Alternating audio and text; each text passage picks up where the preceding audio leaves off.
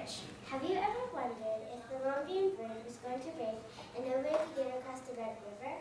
Before that happens, we have to save it. How hard must that be? The Longbeen Bridge has a railway crossing in the middle of the bridge.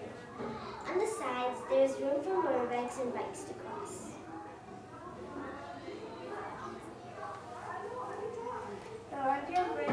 If the Longbeen Bridge was gone, it would take away memories from the Vietnamese who have history or connections with this bridge. UNESCO must make this a World Heritage Site. The Longbeen Bridge gets damaged every single day and being worn out by the people who are using it. If the Longbeen Bridge was gone, the other bridges would be crowded and get worn out too. A 60-year-old man said, the Longbeen Bridge needs to be fixed. It has many problems. Last month, a truck damaged a part of it. The Longbeen Bridge is 114 years old and survived 3 decades. People started using this bridge in 1903.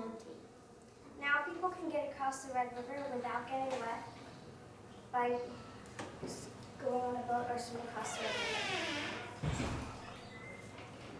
The Longbeen Bridge was bombed twice by the Americans in 1968 and 1972.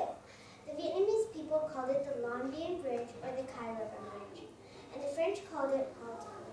It took 13 years to build the bridge, the Longbeen Bridge, from 1889 to 1902. This bridge is a big part and significance of Vietnamese human history.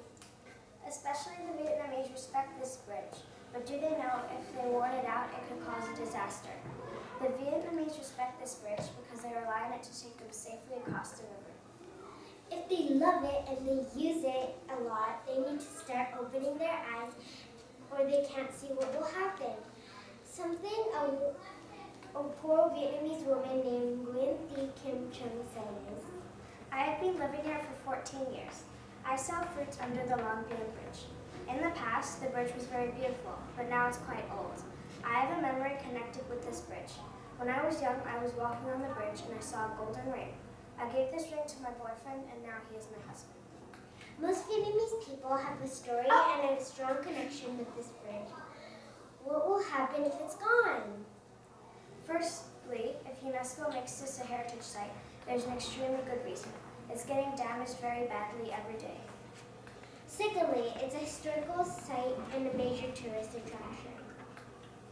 Finally, this bridge is very important to all Vietnamese because they mostly all have a connection. The Longbeen Bridge needs to be a heritage site now.